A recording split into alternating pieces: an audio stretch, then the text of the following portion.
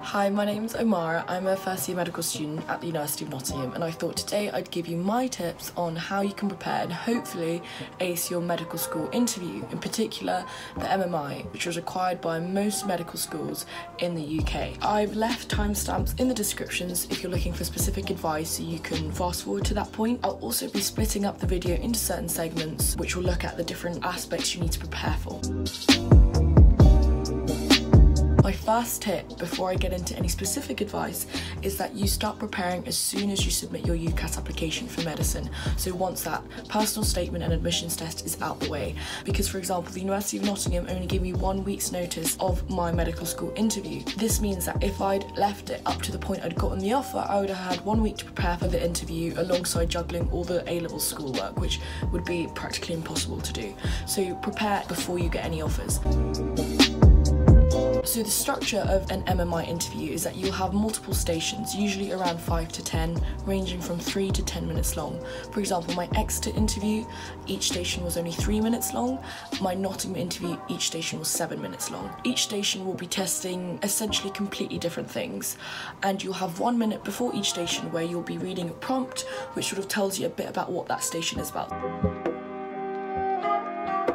The first thing we'll look at is tackling personal styled questions. These questions involve the following. First, your motivation for medicine. This shows how genuine you are in wanting to study medicine, and it just lets the interviewer get to know you a little bit more. Honestly, don't worry if you struggle with this question. It's not make or break. Your reasons for wanting to study medicine or how eloquently you can say them aren't going to be what gets you into medical school or what doesn't. So if you struggle with this question just like I did, don't worry too much. They might also ask you about your work and voluntary experience. I think this is one of the most important aspects to prepare for. This is used to show the examiner how committed you've been with your preparation to study medicine. Just because medicine, regretfully, is one of the most difficult and strenuous careers you can have. Thus, it is important that you are aware as a future medic what the downsides are and that you've been exposed to them through your work or voluntary experience, because it means that you're more informed about your decision and therefore you're less likely to drop out. It also shows that you've started to develop the right skills you need to be a doctor, such as communication skills, empathy. You also have questions on teamwork and leadership. This is so important because as a doctor, every day you'll be working with other healthcare professionals. Thus, it is imperative that you understand how important the other healthcare professionals are around you, such as the nurses,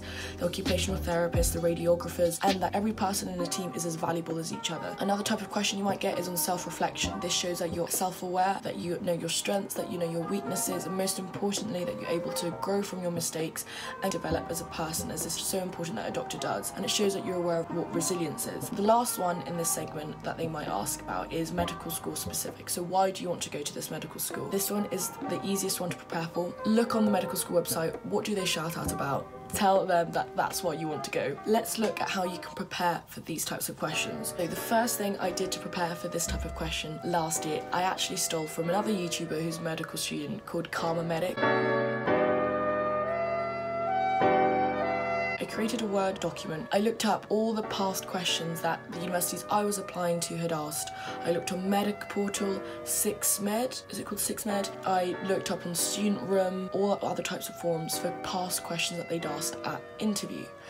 I created a Word document with all these questions. I sort of put some of them together if they were very similar, and I made responses for them. I then cut down to make it into bullet points because I was really scared if I'd written a script that in the interview I'd be so busy trying to remember word for word what I'd written that I'd mess up, and that was so helpful. It meant that I was able to answer my questions eloquently, that I was able to fit in some key points that I know that examiners would be impressed with. So I really highly recommend you do this. This process is essentially the same as doing past paper questions. They can only ask so many questions, so this way you're sort of covered.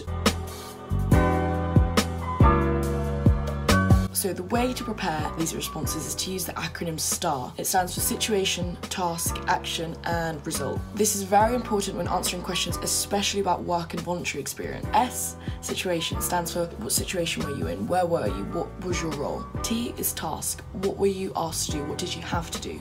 A is Action. What did you do? And I is a result. Did it have a positive result or did it have a negative result? If it had a negative result, what are you going to do to grow from that? How are you going to adapt next time? This is almost, if not more impressive than if everything had ended up going well. So I really suggest you do this. I spoke to many different doctors who gave me tips on how to answer medical school interview questions, and every time STAR popped up. The second segment we'll talk about is preparing for knowledge-based questions. So this includes hot topics. These are topics which are relevant to medicine or the NHS, which are in the media or relevant in the clinical world, from antibiotic resistance to Brexit and how that's going to affect the NHS and medicine in the UK, to certain ethical scenarios they give you, and one that most people might not prepare for, but the NHS and how it's structured, the legislation, and its core principles.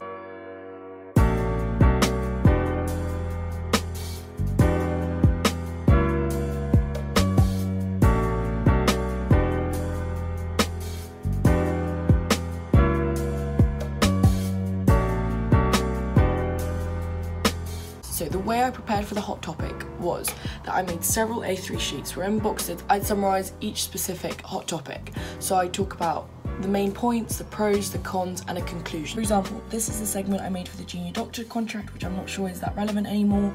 I spoke about the key points here.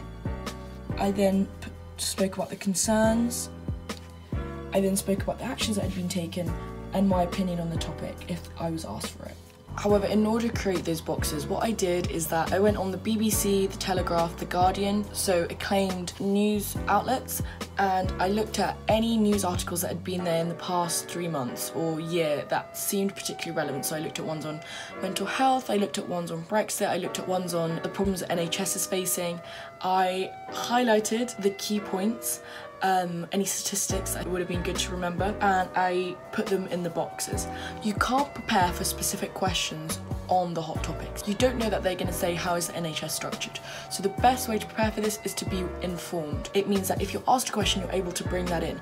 But it doesn't just have to be questions specific to the hot topics. If they ask you, what do you think are the challenges associated with being a doctor? You can talk about some of the statistics you read on the staffing vacancies in the NHS, and you can say, therefore, as we're understaffed, I can imagine the stresses involved in X, Y, and Z. And that way, you're answering the questions in a more comprehensive way, which if you're looking to get those extra points or that extra flair or impress them a little bit more, you might as well do that.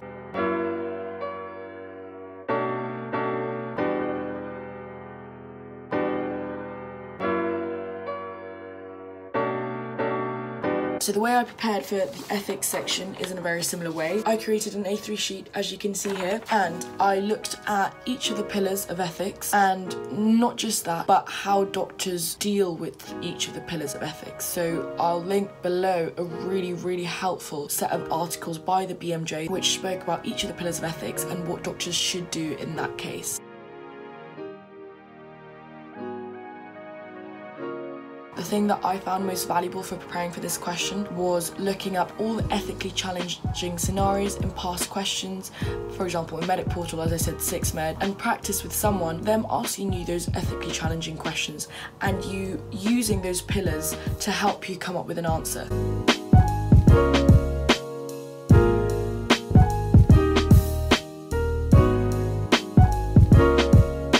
The best way that I suggest you tackle an ethical question is never ever go straight to the answer. You have to show that you are able to look at both sides of a story. For example, if there's an ethically challenging scenario that you're presented with where a 15-year-old is pregnant and wants an abortion, you might immediately think, yes, give her that abortion, you know, she shouldn't have to give birth if she doesn't want to. But don't go straight for the answer. Always examine how the other people in the scenario might feel. For example, the parents. Use the different pillars of ethics. Talk about autonomy, talk about the justice in that scenario, talk about maleficence, beneficence. It is important though that you answer the question comprehensively and then at the end give your balanced opinion. The next segment I want to talk about is stations that are very specific to MMI. These are usually role plays. These role plays might come in the form of breaking bad news, conflict resolution, or just interacting with a colleague or something like that. I found conflict resolution role plays grueling. I hated them.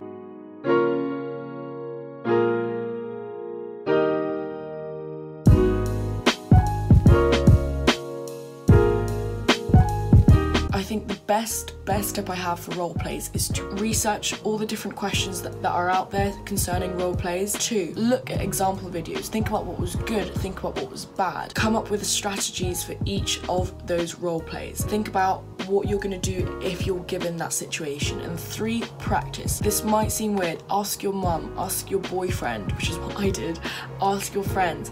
Say, look, I'm really nervous for my interview. Is it okay if you just do this role play for me and then mark me on it? Tell me what I did well, tell me what I didn't do well. And practice your strategy. See if it works. What can you develop? What should you not do?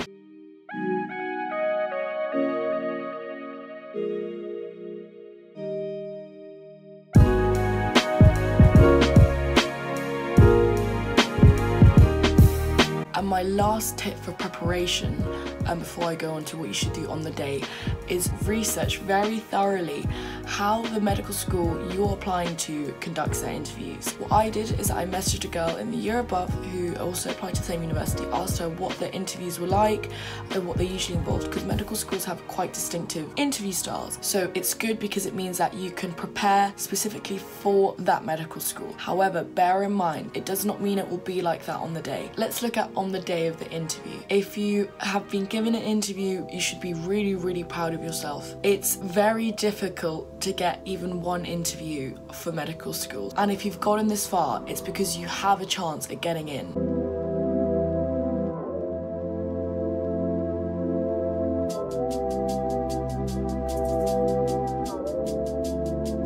After you've prepared and assimilated the information on your motivation, your voluntary and work experience, ethics, hot topics, you want to make sure to practice with whoever. Obviously they won't be as accurate as the interviewer is going to be, but any practice is really helpful. For example, at first when I had to answer questions on why I wanted to do medicine, I was so awkward about it, but after saying it 5-10 times, it becomes so much more easy.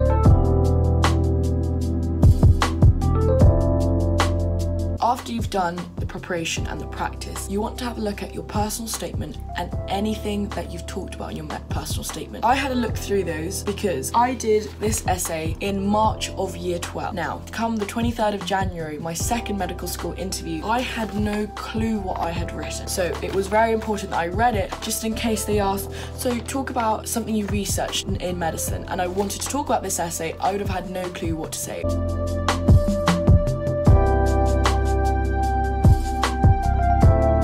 Third thing you want to do is you want to get a good night's sleep. If you get 5 hours sleep because you were too busy revising, during the interview your brain is not going to be as aware and alert as it should be. Honestly, I'd put getting a good night's sleep over doing last minute revision. Next tip, have a good breakfast. If you're hungry, you won't have the energy you need to perform well. And also stay hydrated. Something that I did, which might be a bit extra, is that I took vitamin supplements leading up to my interview and also my A-level exams. Who knows if they did anything.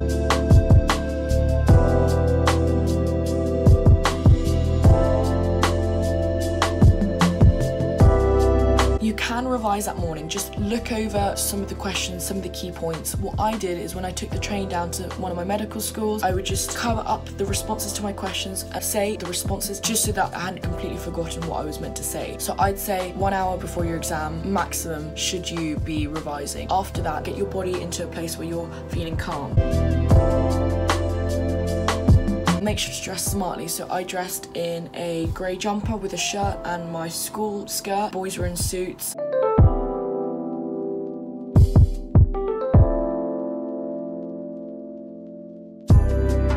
When you get there, you have to fake it till you make it. Act calm even if you're not calm. Smile. It will just psychologically make you feel a bit better even if you feel nervous.